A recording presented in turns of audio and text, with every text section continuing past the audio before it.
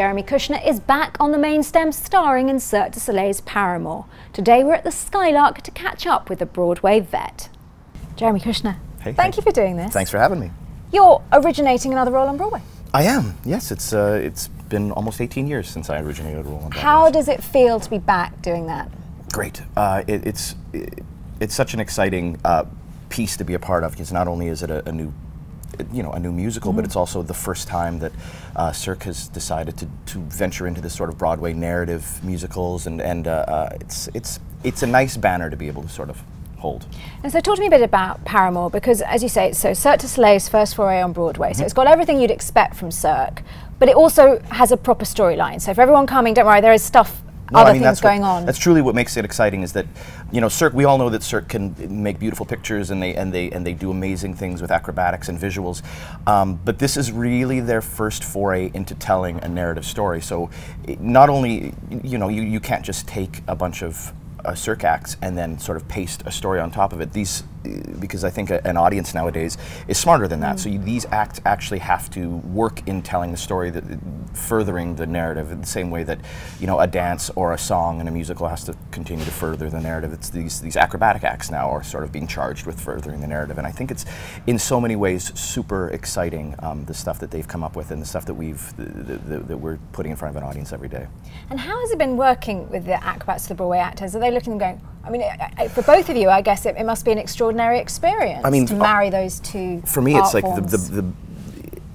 honestly, it's the most humbled and excited I've been doing this show ever. If I could just work with acrobats for the rest of my life, I would. They truly are, again, the most humble, the most sweet, the most gracious, the most hard-working people you will ever meet in your life. I mean, we're working with acrobats and circus performers that have been in the Olympics, that have, you know, that have competed on the world stage. It's amazing. So they come to this show with so much excitement, with the idea that they're now sort of venturing sort of beyond their comfort zone. Now, your character AJ, spoiler alert, he is involved with a love triangle. Yes.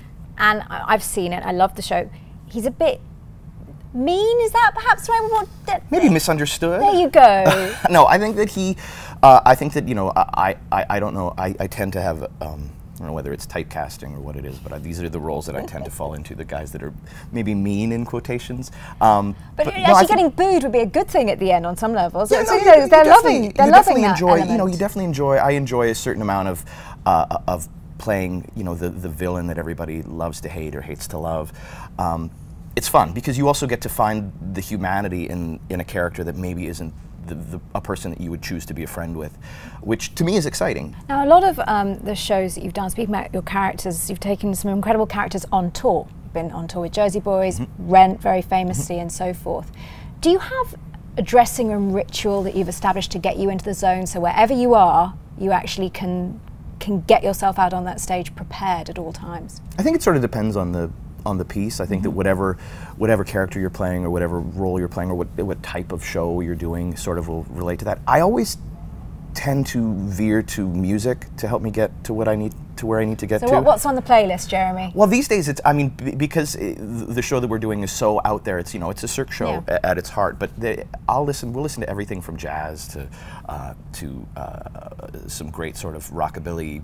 Because it's set in the golden age of Hollywood, isn't it is, and so, it doesn't do you have any throwbacks? No, a bit of Fred Astaire I or will something listen to some big band jazz every once in a while, or that sort of will get me into the vibe. But sometimes it's just about also just waking yourself up. Sometimes it's just about like getting, you know, out of whatever the day is that you've had and getting yourself ready to perform in front of, you know, 15 to 1,800 of your closest friends. Now, a lot of kids watch these one-on-ones, and I sort of like to touch on lessons that you might have learned.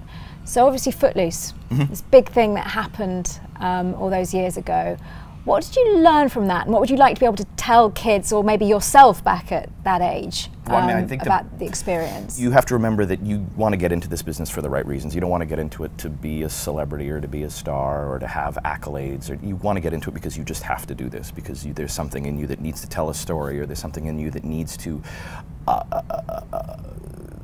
play these characters, or whatever it is. There's something that is sort of pulling you. And if it's for any other reason, if it's for making money or for any of that, then get a better job, because there's way better ways of making money than being on Broadway. But the other thing that I try to remind, and you know, now as I'm getting to be not the youngest member of most casts, not to sort of age myself, but I'm not young anymore. You know, I try to remind the younger performers that I'm working with to really relish these moments of when you are working, when you know, when you get a chance to be in these big shows, and because you know, 3 months into the opening of a show, you're tired and you're going to work. It's a job now, and you sort of have to remind yourself what it was like before you did this and before you had the chance to go out and work, and how there are thousands of people that, you know, arrive on their buses and in airplanes and are going to school and would die for a moment like you get to do that, like you get to live every night 8 times a week. Also, I do want to touch on your extraordinary understudy experience for Superstar, where you understudied Jesus, Judas and Pilate and went on for all 3 of them. Yes. You must have learnt a huge amount from that experience as well. I mean, it's gone down into history, that particular I'm happy to be part of the annals. No, it was a great experience. It was again, it was humbling, because I got to work with amazing people. You know, Paul Nolan, who was our Jesus, is still one of my closest friends, and I think one of our hugely brightly shining stars, new stars on Broadway.